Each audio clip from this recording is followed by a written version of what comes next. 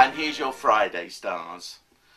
Well, the moon in your sign connects with Neptune, so a perfect day for getting into imagey type things, things you wear, how you look, because your powers of attraction need to come out more and more. There are a few dramas around career and professional ambitious areas, so please steer clear of that if you possibly can and pamper yourself more at the start of the day.